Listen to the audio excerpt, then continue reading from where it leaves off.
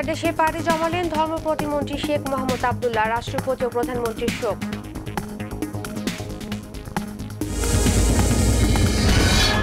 প্রয়াত স্বাস্থ্যমন্ত্রী মোহাম্মদ নাসিমকে ব্যঙ্গ করে ফেসবুকে স্ট্যাটাস দেয় বেগম রোকেয়া বিশ্ববিদ্যালয়ের এক শিক্ষক গ্রেপ্তার।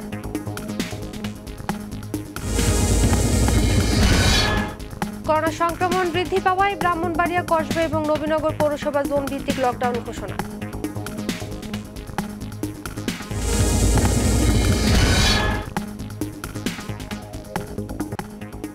আসসালামু আলাইকুম, আমন্ত্রণ মাইটিভি জেলা সংবাদে। আপনাদের সাথে আছি আমি ইশরাত জাহান মনি। শুনছিলেন সংবাদ শিরোনাম, এবারে চলে যাব পুরো খবরে।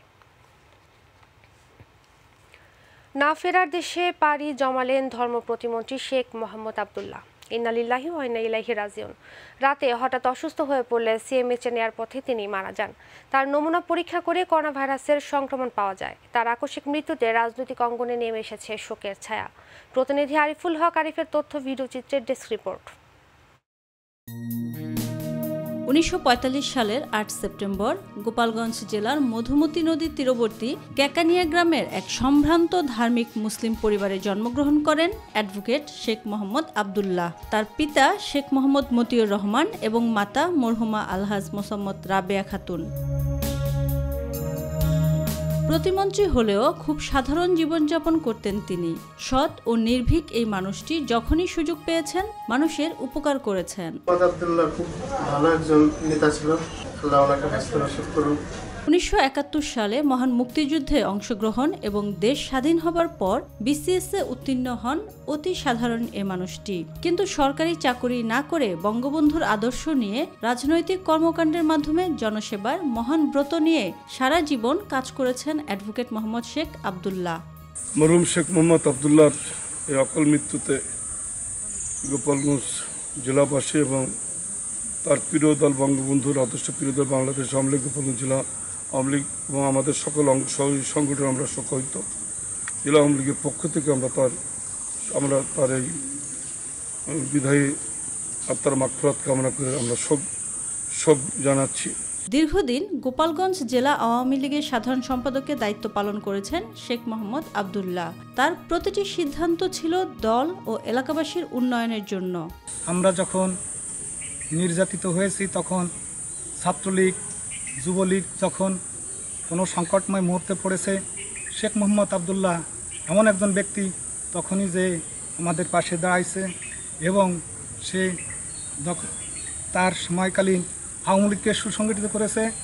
শেখ মোহাম্মদ আব্দুল্লাহর আকস্মিক মৃত্যুতে তার নিজ এলাকা গোপালগঞ্জে নেমে এসেছে শোকের ছায়া। প্রিয় নেতার মৃত্যু যেন কিছুতেই মেনে নিতে পারছেন না নেতাকর্মীরা।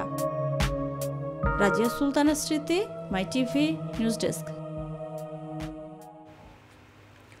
সদ্য প্রয়াত স্বাস্থ্যমন্ত্রী মোহাম্মদ নাসিমকে ব্যঙ্গ করে ফেসবুকে স্ট্যাটাস দেওয়ার অপরাধে রংপুরে বেগম রোকেয়া বিশ্ববিদ্যালয়ের বাংলা বিভাগের শিক্ষক সিরাজা মুনিরাকে গ্রেফতার করেছেন পুলিশ। তাজহাট মেট্রো থানা পুলিশ জানিয়েছে, বিশ্ববিদ্যালয় কর্তৃপক্ষের দায়েরকৃত আইসিটি আইনের মামলায় গতকাল রাত 12টায় মুনিরাকে গ্রেফতার করা হয়েছে। টাঙ্গাইলে নতুন করে আরও 23 জন করোনাভাইরাস আক্রান্ত হয়েছেন। এ নিয়ে জেলায় মোট আক্রান্ত রোগীর সংখ্যা 319 জন। আক্রান্তদের মধ্যে সদরে 3 জন, মির্জাপুরে 11 জন, ঘাটাইলে 1 জন এবং কালীহাতিতে 4 জন, মধুপুরে 3 জন, নাগরপুর 1 জন। সকালে টাঙ্গাইলের civil surgeon doctor Mohammad Wahiduzzaman আক্রান্ত হওয়ার বিষয়টি নিশ্চিত করেছেন। ঝিনাইদহে নতুন করে 24 ঘন্টায় 11 জন করোনা আক্রান্ত হয়েছেন। সকালে Jhenaidah civil surgeon doctor Selina Begum বিষয়টি নিশ্চিত করেন। জেলায় মোট 93 জন করোনা আক্রান্ত হয়েছেন।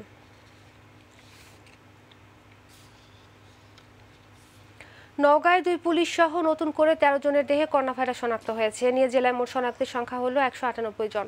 এর মধ্যে সুস্থ হয়ে বাড়ি ফিরেছেন 120 জন, মারা গেছেন 4 জন। আজ সকালে সিভিল সার্জন ডাক্তার আখতারুজ্জামান আলাল বিষয়টি নিশ্চিত করেছেন। তিনি বলেন, আক্রান্ত রোগীরা বাড়িতে চিকিৎসা নিচ্ছেন। গাজীপুরের শ্রীপুর উপজেলায় নতুন 6 জন নিয়ে করোনা ভাইরাস আক্রান্তের সংখ্যা সর্বমোট 247 জনে দাঁড়িয়েছে। সুস্থ হয়েছে 33 জন। অন্যদিকে শিল্প এলাকা মাওনা চৌরাস্তায় মানুষ প্রয়োজনের তাগিদে অনেকটা অসচেতনভাবে চলাফেরা করছে। বেশ কিছু মার্কেট বন্ধ থাকলেও খোলা মার্কেটগুলো অনেকটা ক্রেতা স্বল্পতায় ভুগছে।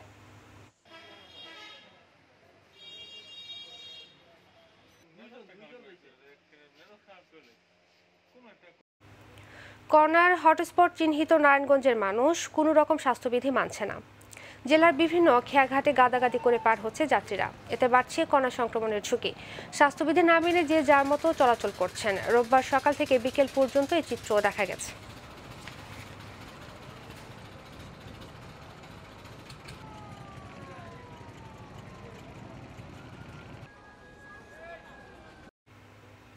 দর্শক, এবার নারায়ণগঞ্জ থেকে করোনার সর্বশেষ খবর জানাচ্ছেন প্রতিনিধি আব্দুল্লাহ আল মামুন। ধন্যবাদ আপনাকে। আপনি জানেন নারায়ণগঞ্জে কিন্তু আসলে প্রতিদিনই আক্রান্তের সংখ্যা এবং মৃত্যুর সংখ্যা কিন্তু বাড়ছে। গত 24 ঘন্টা আরও 2 জন কিন্তু মারা গিয়েছেন। এ নিয়ে কিন্তু মৃত্যুর সংখ্যা দাঁড়িয়েছে 96 জনে। পাশাপাশি গত 24 ঘন্টা আরও 70 জন কিন্তু আক্রান্ত হয়েছেন। এ নিয়ে কিন্তু আক্রান্তের সংখ্যা দাঁড়িয়েছে 4074 জনে। এই সংখ্যাটি কিন্তু আসলে দিন যত গড়াচ্ছে ততই বাড়ছে, কিন্তু নারায়ণগঞ্জের মানুষ কিন্তু স্বাস্থ্যবিধি মানছেন না। এই যে গুদারো ঘাটগুলো রয়েছে, মানে খেয়াঘাট, সেখানে কিন্তু মানুষ অতিরিক্ত যাত্রী হয়ে পারাপার করছেন এবং যারা নৌকার যারা মাঝি রয়েছেন তারাও কিন্তু পারাপার করছেন। তো এগুলো কিন্তু তদারকির জন্য কাউকে আমরা দেখতে পাইনি। সকাল থেকে আমরা কিন্তু বিভিন্ন জায়গায় আমরা ঘুরে দেখেছি, বাজারগুলো এবং বিভিন্ন বাস স্ট্যান্ডগুলো আমরা দেখেছি, গণপরিবহনগুলো দেখেছি, কিন্তু সেখানে স্বাস্থ্যবিধি মানার কোনো লক্ষণ আমরা কিন্তু দেখছি না।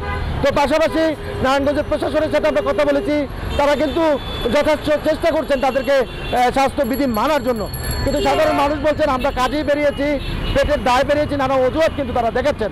তো সচেতন মহল বলছেন যে এদেরকে আরও কঠোর হতে হবে প্রশাসনকে, তা না হলে কিন্তু এই পরিস্থিতি সামলানো সম্ভব হবে না। তো এই ছিল আমার কাছে নারায়ণগঞ্জ থেকে সর্বশেষ। 24 ঘন্টায় সাতক্ষীরায় নতুন করে আরও 12 জনের করোনা শনাক্ত হয়েছে। খুলনা পিসিআর ল্যাব থেকে পাঠানো এক রিপোর্টে তথ্য জানানো হয়। ইতিমধ্যে করোনা আক্রান্ত ব্যক্তিদের বাড়ি সহ তাদের আশেপাশের কয়েকটি বাড়ি স্থানীয় প্রশাসনের পক্ষ থেকে লকডাউন করা হয়েছে। সাতক্ষীরা সিভিল সার্জন অফিসের মেডিকেল অফিসার ডাক্তার জয়ন্ত সরকার বিষয়টি নিশ্চিত করেছেন। গত 24 ঘন্টায় Dinajpur M Abdur Rahim medical college PCR ল্যাবে 81 জনের নমুনা পরীক্ষার ফলাফলে নতুন 11 জন করোনা আক্রান্ত হয়েছেন। এ পর্যন্ত জেলায় মোট করোনা আক্রান্তের সংখ্যা 398 জন। Dinajpur civil surgeon doctor Mohammad Abdul Kuddus জেলায় নতুন করে 11 জনের করোনা আক্রান্তের খবরটি নিশ্চিত করেছেন। জামালপুরে 24 ঘন্টায় নতুন করে প্রাণঘাতী করোনা ভাইরাসে এক ব্যাংক কর্মকর্তা ও জেলা প্রশাসকের কার্যালয়ের অফিস সহায়ক সহ 8 জনের নমুনা পরীক্ষায় সংক্রমণ শনাক্ত হয়েছে। জামালপুর সিভিল সার্জন প্রণয়কান্তি দাস জানান, ময়মনসিংহ মেডিকেল কলেজ ল্যাবের নমুনা পরীক্ষায় 8 জন করোনা শনাক্ত হয়। জেলায় মোট আক্রান্তের সংখ্যা দাঁড়ালো 412 জন। নড়াইলে গত 24 ঘন্টায় নতুন করে 2 জনের করোনা শনাক্ত হয়েছে। আক্রান্ত 2 জনের বাড়ি জেলার লোহাগড়া উপজেলায়। বিষয়টি নিশ্চিত করেছেন civil surgeon doctor Mohammad Abdul Momen. তিনি বলেন, আক্রান্তদের নিজ নিজ বাসায় আইসোলেশনে রাখা হয়েছে। এ নিয়ে জেলায় সর্বমোট 8 জন চিকিৎসক ও 14 জন হাইওয়ে পুলিশের সদস্য সহ 60 জন করোনা আক্রান্ত হয়েছেন। রেড জোনের আওতায় 6 জুন থেকে কক্সবাজারে চলছে 14 দিনের লকডাউন। আজ 9ম দিনের মতো নিত্য প্রয়োজনের বাজারগুলো খোলা রেখে লকডাউনে কঠোর অবস্থান নিয়েছে প্রশাসন। জেলা প্রশাসনের পাশাপাশি নিয়োজিত রয়েছে সেনাবাহিনী, পুলিশ সহ পৌর আওয়ামী লীগের স্বেচ্ছাসেবক টিমের সদস্যরা। শুধুমাত্র ফার্মেসি সহ স্বাস্থ্যসেবা প্রদানকারী প্রতিষ্ঠান ও পরিবহন এবং কোভিড-19 মোকাবেলার কাজে ব্যবহৃত গাড়ি চলাচল করতে পারবে। দর্শক, কক্সবাজার থেকে করোনার সর্বশেষ খবর জানাচ্ছেন প্রতিনিধি সাইফুল ইসলাম।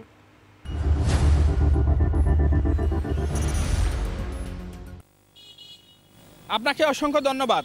আপনি যেমনটা জানতে চেয়েছেন কক্সবাজারের করোনার সর্বশেষ পরিস্থিতি, আমি যদি কক্সবাজারের করোনার পরিস্থিতি আপনাকে জানাতে হয় যে কক্সবাজারে আজকে বাজারগুলো খোলার সময় নির্ধারণ করা হয়েছে। রবিবার ও বৃহস্পতিবার যেহেতু 2 দিন বাজার খোলার সময় নির্ধারণ, ঠিক আজকে রবিবারে কক্সবাজারে 9ম দিন লকডাউন চলাকালীন রেড জোন ঘোষণাকৃত এলাকাগুলিতে বাজারগুলি খোলাই রয়েছে। আজকের দিনে বাজার করার অজুহাতে মানুষ সামাজিক দূরত্ব মানতে দেখা যাচ্ছে না। এই মুহূর্তে কক্সবাজারে যে আমি এখানে দাঁড়িয়ে আছি, কক্সবাজারের এই যে পানবাজার রুটের বাজারের এই যে সড়কে, এখানে হাজার হাজার মানুষের উপস্থিতি দেখা যাচ্ছে। আজকে পর্যন্ত কক্সবাজারে প্রায় 1500 করোনা রোগী শনাক্ত হয়েছে, যার মধ্যে 27 জন করোনা রোগী মৃত্যুবরণ করেছে। এছাড়াও কক্সবাজারে উপসর্গ নিয়ে মৃত্যুবরণ করেছে অনেকে। এ ছিল আমার কাছে সর্বশেষ। ব্রাহ্মণবাড়িয়ায় করোনা রোগীর সংখ্যা বৃদ্ধি পাওয়ায় ব্রাহ্মণবাড়িয়া পৌরসভা, কসবা পৌরসভা এবং নবীনগর পৌরসভা জোনভিত্তিক লকডাউন ঘোষণা করেছেন উপজেলা প্রশাসন। শনিবার রাত 12টা থেকে 27 জুন পর্যন্ত পৌরসভার 4, 5 ও 8 নম্বর ওয়ার্ডে লকডাউন ঘোষণা করেছেন সদর উপজেলা নির্বাহী অফিসার পঙ্কজ বড়ুয়া। এদিকে 10 জুন থেকে কসবা পৌরসভার 3টি ওয়ার্ডকে এবং 12 জুন থেকে নবীনগর পৌরসভাকে রেড জোন ঘোষণা করে লকডাউন করা হয়েছে।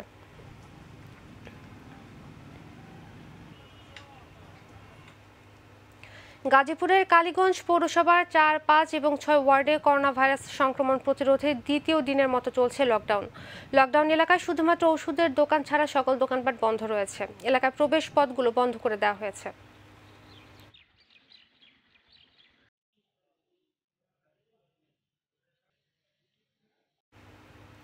ময়মনসিংহে করোনা আক্রান্ত রোগীদের চিকিৎসার জন্য করোনা ডেডিকেটেড হাসপাতাল চালু করা হয়েছে। ময়মনসিংহ মেডিকেল কলেজ হাসপাতালের নতুন ভবনে স্থাপিত 10টি আইসিইউ, 40টি কেবিন ও 100টি সাধারণ শয্যা রয়েছে। হাসপাতালের উদ্বোধন করেন গৃহায়ন ও গণপূর্ত প্রতিমন্ত্রী শরীফ আহমেদ। এ সময় সিটি মেয়র ইকরামুল হক টিটু, জেলা প্রশাসক মিজানুর রহমান উপস্থিত ছিলেন। ঢাকার পরে সবচেয়ে বেশি করোনা আক্রান্ত রোগীর সংখ্যা এখন চট্টগ্রামে। এই কারণে চট্টগ্রাম সিটি কর্পোরেশনের উদ্যোগে নগরীর হালিশহর সিটি কনভেনশন হলে 250 শয্যার আইসোলেশন সেন্টার উদ্বোধন করা হয়েছে। শনিবার বিকেলে সিটি কর্পোরেশনের মেয়র আজম ও নাসির উদ্দিনের সভাপতিত্বে আইসোলেশন সেন্টার উদ্বোধন করেন তথ্যমন্ত্রী ডক্টর হাসান মাহমুদ। এ সময় উপস্থিত ছিলেন বিভাগীয় কমিশনার ABM আজাদ সহ অন্যান্যরা।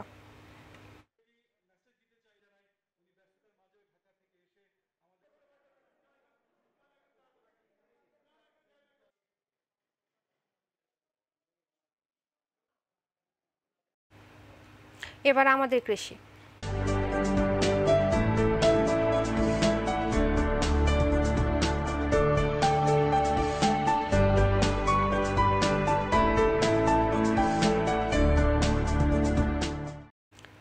করোনা মোকাবেলা ও আম বাজারের সার্বিক মনিটরিং এবং নিরাপত্তা নিশ্চিতকরণে দেশের সবচেয়ে বড় আম বাজার নওগাঁর সাপাহারে পুলিশ কন্ট্রোল রুমের উদ্বোধন করা হয়েছে। শনিবার বিকেলে নওগাঁর পুলিশ সুপার প্রকৌশলী আব্দুল মান্নান মিয়া কন্ট্রোল রুমের উদ্বোধন করেন। এ সময় অন্যান্যর মধ্যে সাপাহার উপজেলা নির্বাহী অফিসার কল্যাণ চৌধুরী, সাপাহার থানার অফিসার ইনচার্জ আব্দুল হাই উপস্থিত ছিলেন।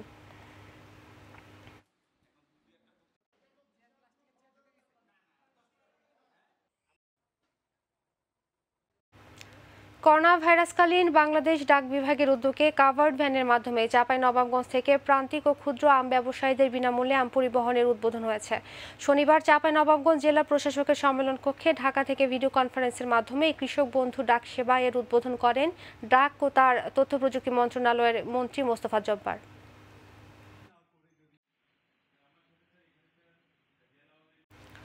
করোনা দুর্যোগ পরবর্তী খাদ্য সংকট মোকাবেলায় ধান, পাট, গম ও সরিষার পাশাপাশি বিষমুক্ত সবজি ও পুষ্টি সমৃদ্ধ ফলের উৎপাদন বৃদ্ধি করতে কৃষকদের প্রতি আহ্বান জানিয়েছেন বাংলাদেশ পরমাণু কৃষি গবেষণা ইনস্টিটিউটের মহাপরিচালক ডক্টর মির্জা মোফাজ্জল ইসলাম। প্রশিক্ষণে বাংলাদেশ পরমাণু কৃষি গবেষণা ইনস্টিটিউটের পরিচালক ডক্টর হোসনে আরা বেগম ও কীটতত্ত্ব বিভাগের প্রধান ডক্টর মোহাম্মদ তাজমুল হক বক্তব্য রাখেন। নড়াইলের লোহাগড়া উপজেলা কৃষি সম্প্রসারণ অধিদপ্তরের আয়োজনে উপ সহকারী কৃষি অফিসারদের নিয়ে ফসল উৎপাদন সম্পর্কে মাসিক সভা অনুষ্ঠিত হয়েছে। সকালে লোহাগড়া কৃষি সম্প্রসারণ অধিদপ্তরের কনফারেন্স রুমে কৃষি অফিসার সমরেন বিশ্বাসের সভাপতিত্বে সভায় নড়াইল কৃষি সম্প্রসারণ কর্মকর্তা দীপঙ্কর কুমার দাস, লোহাগড়া কৃষি সম্প্রসারণ কর্মকর্তা মুনমুন শাহ উপস্থিত ছিলেন। গাজীপুরের সদর উপজেলার মেম্বারবাড়ি এলাকায় ডাকাতির প্রস্তুতিকালে দেশীয় অস্ত্রসহ আন্তজেলা ডাকাত দলের 2 সদস্যকে আটক করেছে জয়দেবপুর থানা পুলিশ। এ সময় ডাকাতির কাজে ব্যবহৃত একটি প্রাইভেট কার উদ্ধার করা হয়। জয়দেবপুর থানার ওসি মোহাম্মদ জাবেদুল ইসলাম জানান, তাদের ধরতে পুলিশের একাধিক টিম কাজ করে। অবশেষে ঢাকা ময়মনসিংহ মহাসড়কের মেম্বারবাড়ি এলাকা থেকে তাদের আটক করা হয়েছে। 2020-21 অর্থ বাজেটে বিড়ি শিল্পে বৈষম্যমূলক ট্যাক্স নীতির প্রতিবাদে ময়মনসিংহে দ্বিতীয় দিনের মতো মানববন্ধন কর্মসূচি পালিত হয়েছে। দুপুরে নগরীর বাইপাস মোড়ে ঢাকা ময়মনসিংহ সড়কের 2 পার্শ্বে বিড়ি শ্রমিক ফেডারেশন সহ কয়েকটি সংগঠনের উদ্যোগে মানববন্ধন কর্মসূচি পালন করে। প্রস্তাবিত 2020-21 অর্থ বছরের বাজেটে বিড়ি শিল্পের উপর আরোপিত ট্যাক্স কমানোর দাবিতে মানববন্ধন করেছে বিড়ি শ্রমিকরা। সকালে শহরের দয়াময়ী মোড় বাংলাদেশ বড়ি শ্রমিক কর্মচারী ঐক্য পরিষদের ব্যানারে এই মানববন্ধন অনুষ্ঠিত হয়।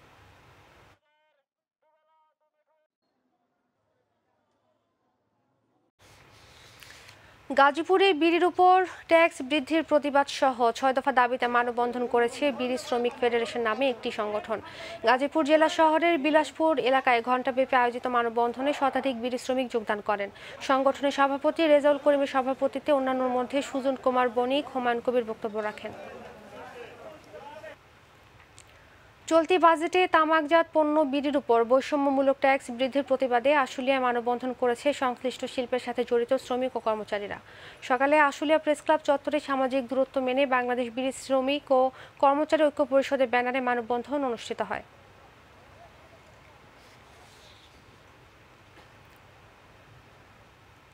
কোভিড-19 মোকাবেলায় রাষ্ট্রীয় চিকিৎসা অনুষদ থেকে উত্তীর্ণ মেডিকেল টেকনোলজিস্ট নিয়োগের দাবিতে চাঁপাইনবাবগঞ্জে মানববন্ধন অনুষ্ঠিত হয়েছে। দুপুরে বঙ্গবন্ধু মুক্ত মঞ্চের সামনে 4 দফা দাবি আদায়ে ঘণ্টাব্যাপী মানববন্ধন কর্মসূচি পালন করে। মানববন্ধনে বক্তারা দেশের করোনার ক্রান্তিকালে সন্দেহজনক রোগীর বেশি নমুনা সংগ্রহে বেকার বসে থাকা মেডিকেল টেকনোলজিস্ট নিয়োগের দাবি জানান।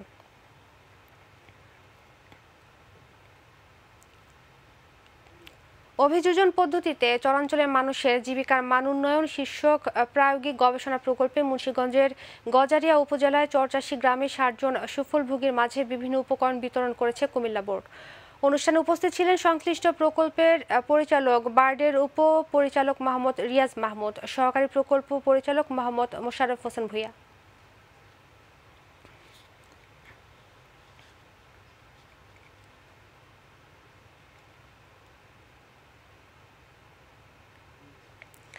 আজ 14 জুন মৌলভীবাজার মাগুরছড়া দিবস। 1997 সালের এই দিনে মার্কিন তেল কোম্পানি অক্সিডেন্টালের খামখেয়ালিপনায় বিস্ফোরণ ঘটে মৌলভীবাজারের কমলগঞ্জের মাগুরছড়া গ্যাসকূপে।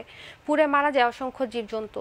পেট্রোবাংলার তদন্ত রিপোর্ট অনুযায়ী মাগুরছড়া বিস্ফোরণের ক্ষতির পরিমাণ ছিল 14,000 কোটি টাকা। মৌলভীবাজারের জনগণ এই দিনটিকে মাগুরছড়া ট্র্যাজেডি দিবস হিসেবে পালন ও ক্ষতিপূরণ দাবি করে আসছে। প্রাণঘাতী করোনা পরিস্থিতিতে কর্মহীনদের মাঝে ত্রাণ সামগ্রী বিতরণ করেছেন বাংলাদেশ সেনাবাহিনী চট্টগ্রাম খাগড়াছড়ির গুইমারা রিজিয়নের সেনা সদস্যরা। 24 পদাতিক ডিভিশনের জিওসি নির্দেশে লক্ষ্মীছড়ি জোনের আওতাধীন বিভিন্ন প্রত্যন্ত এলাকার জনসাধারণের মাঝে ত্রাণ সামগ্রী পৌঁছে দেন জোন অধিনায়ক লেফটেন্যান্ট কর্নেল মোহাম্মদ জাহাঙ্গীর আলম। এ সময় উপস্থিত ছিলেন মেজর রাব্বি, ক্যাপ্টেন আবদুল্লাহ এবং সেনাবাহিনীর অন্যান্য সদস্যরা।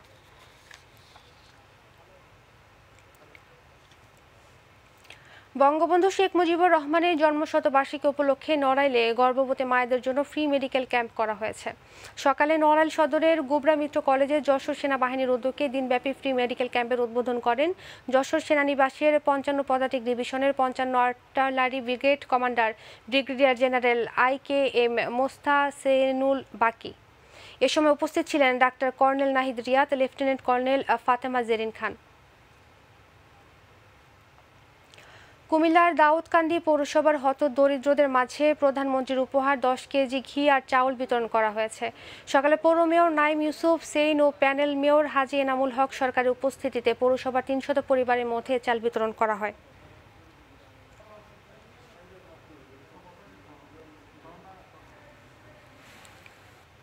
বরগুনার ত্রাণের চাল চুরিসহ নানা অনিয়মের অভিযোগ এনে ইউপি চেয়ারম্যানের বিরুদ্ধে সংবাদ সম্মেলন করেছেন একটি ইউনিয়নের সকল পুরুষ ইউপি সদস্যরা।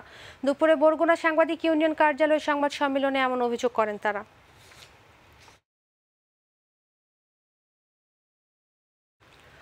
ফরিদপুরের মধুখালীতে কোরকদি ইউনিয়নের বর্তমান ইউনিয়ন পরিষদের চেয়ারম্যানের বিরুদ্ধে অত্যাচার নির্যাতনের অভিযোগে এলাকাবাসীর মানববন্ধন ও বিক্ষোভ সমাবেশ অনুষ্ঠিত হয়েছে। দুপুরে কোরকদি ইউনিয়নের কাটাখালী গ্রামের দাউদের চাতালের সামনে প্রায় অর্ধসহস্রাধিক মানুষ মানববন্ধন ও বিক্ষোভে অংশ নেন। নোয়াখালী এলাকার বিভিন্ন মাধ্যমিক বিদ্যালয়ের পিয়ন ও দপ্তরিকদের মাঝে খাদ্য সামগ্রী বিতরণ করে নোয়াখালী পৌরসভা। সকালে পৌর এলাকার বিভিন্ন বিদ্যালয়ের পিয়ন ও দপ্তরিকদের মাঝে সামাজিক দূরত্ব বজায় রেখে খাদ্য সামগ্রী বিতরণ করেন নোয়াখালী পৌরসভার মেয়র শহীদুল্লাহ খান সোহেল। এ সময় নোয়াখালী জেলা শিক্ষা সমিতির সভাপতি আবুল কাশিম, নোয়াখালী পৌরসভার প্যানেল মেয়র নাসিমউদ্দিন সুনাম উপস্থিত ছিলেন। বরিশালের বিশিষ্ট সমাজসেবক, শিক্ষানুরাগী ও সাদা মনের মানুষ বলে খ্যাত শ্রী বিজয় কৃষ্ণ দের রোগ মুক্তি কামনায় করোনা ভাইরাস থেকে মুক্তির লক্ষ্যে বরিশালের গৌর নদীতে প্রার্থনা অনুষ্ঠিত হয়েছে। ঐতিহ্যবাহী বার্থি শ্রী শ্রী তারা মায়ের মন্দিরে দুপুরে মন্দির প্রাঙ্গণে প্রার্থনা সভায় অন্যান্যদের মধ্যে উপস্থিত ছিলেন মন্দির কমিটির ট্রাস্টি বোর্ডের সদস্য বাবু শান্তনু ঘোষ। কুমিল্লার লাঙ্গুলকোটের বাংলা ইউনিয়নে ভাতিজি ধর্ষণের মামলায় চাচা সোহেলকে গ্রেফতার করেছে পুলিশ। মামলা ও পুলিশ সূত্রে জানা যায়, গত বছরের 15 নভেম্বর থেকে 18 নভেম্বর পর্যন্ত বাড়িতে কেউ না থাকার সুযোগে ভিকটিমের ইচ্ছার বিরুদ্ধে ধর্ষণ করলে সে অন্তঃসত্ত্বা হয়ে পড়ে। এই ঘটনায় শনিবার ভিকটিমের পিতা বাদী হয়ে লাঙ্গুলকোটে থানায় মামলা করে।